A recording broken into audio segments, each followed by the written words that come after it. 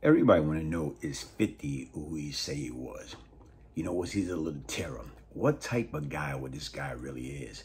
Did he had all those crazy events like the murders, the robbery, and everything else? And folks, I got to admit to you, like, what? Like I say, his name, his reputation definitely fitted him, because once again, it didn't matter. Once again, he had that philosophy, get rich or die trying. He didn't care.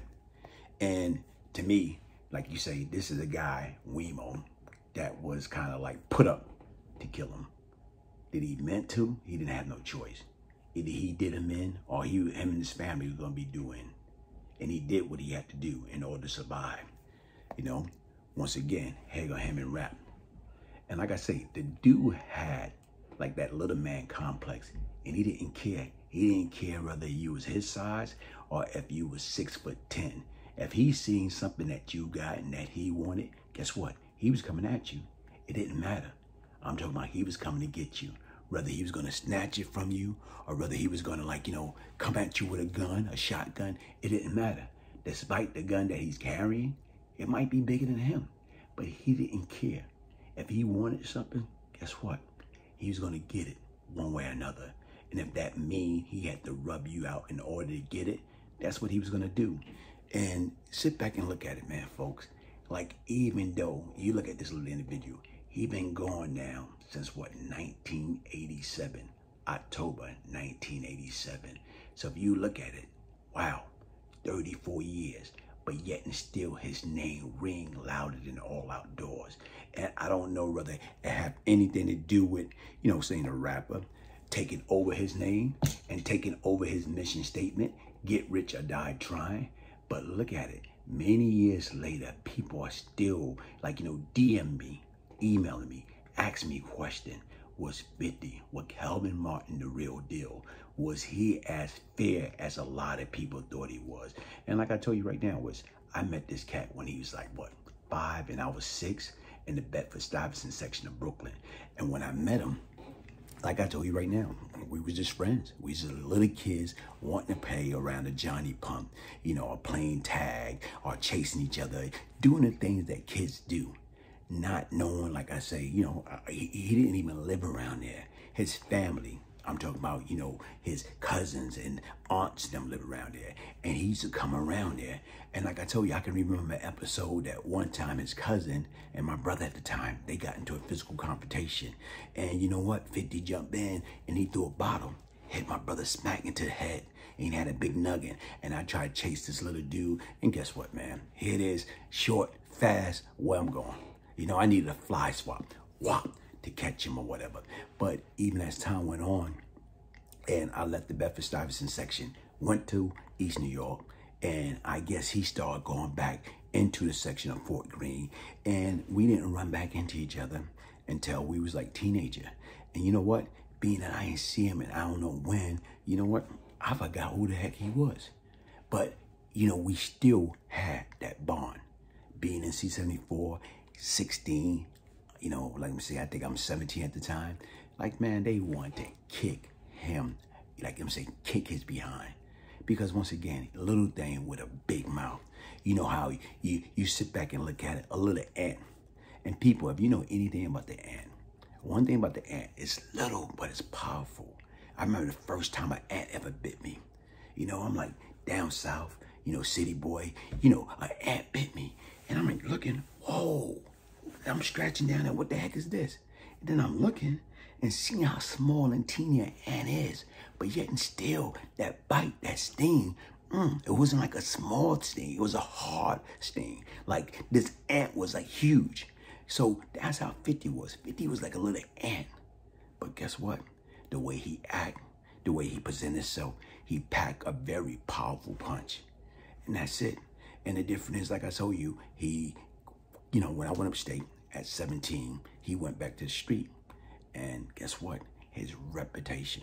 He started getting any and everything that he can possibly get into. And like I told you right now, from robbing, stealing, eventually getting into the drug game, shooting and killing people.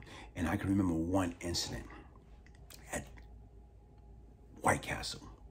It's like, to me, like, here it is, an incident took place. They was coming back from the skating rink in Long Island, and he got involved with something that he shouldn't even got involved in. And the difference is he grabbed a Uzi. And when he grabbed that Uzi, right now we in White Castle. So at White Castle, he pulling out the gun, going after somebody, and accidentally killed this college kid. Okay? This girl was out there on break. I'm talking about she's out there on spring break. I'm talking about an honor student. And what I'm saying, did he meant to do it? No. But the difference right now is, you know, he shot, hit, like I told you right now, a person by mistake, but she died at a young age. And the difference is that to show you folks, like when you out there, you doing things you don't got no business doing, or you hanging out with the wrong crowd, what's gonna happen? You're gonna get into some type of trouble. Easy to get into, hard to get out of. And right now, like even with him, being a lost soul, being misguided, misdirected, what happened? He became notorious as a little short dude with the little man complex. But yes, and still his reputation became big in life, all for the wrong reason. Listen, man, let's end this. No more 50 Cent. No more, you know, Brian Glaze Gibbs. No more Cream. No more Prince. No more Fat Cat. No more Alpo. No more, you know, all Baby Sam. You know what? Well, we need more doctors. We need more lawyers. We need more positive role model for our kids. That's what we need. And so what we need to do is start, you know, bigging up and encouraging and speaking about people that's doing positive things in the neighborhood. Like, for example, DJ Keith Watkins from East New York Cypress Project, man. He got this program called No Kids Left Behind. And the difference is what he's doing is right now is he has this little fundraising for No Kids Left Behind. And even pre-COVID, what he used to do is he used to take them on trips. And I think right now, one of the trips he took these young guys to was to Sing Sing, to get them to understand, listen, he took a whole bus and they went to Sing Sing to visit that prison, to let them know right now what these guys got to go through. And these are guys that went out there and commit crimes, you know, stealing, robbing, killing, selling drugs. And what happened? Look where they end up at. They end up in a dingy cell, in a penitentiary, you know, by the water. You know, Sing Sing, one of the worst jail in the world. But yet and still, he trying to teach them the value. If you take shortcut, you're going to wind up in jail. So to me, let's start shouting out people like Keith Watkins, like other individuals that's giving back to the community, that's building the community up, opposing building them down. You know what? What we have to do is we have to do better. Hey, thank you for joining me. Hit that like button, subscribe to my channel. I am your host, the one they call Brian Glaze Gibbs. This is my ministry. Get your signed copy. If you order your signed copy of the Young Lucky book by emailing me, Brian, B-R-I-A-N, Gibbs, G-I-B-B-S, 1201@yahoo.com, I will send you Straight from the Street Volume 1, you know what I'm saying, or Straight from the Street Volume 2, whatever your choice, whatever you want. Thank you very much. Hit that like button, subscribe, and share.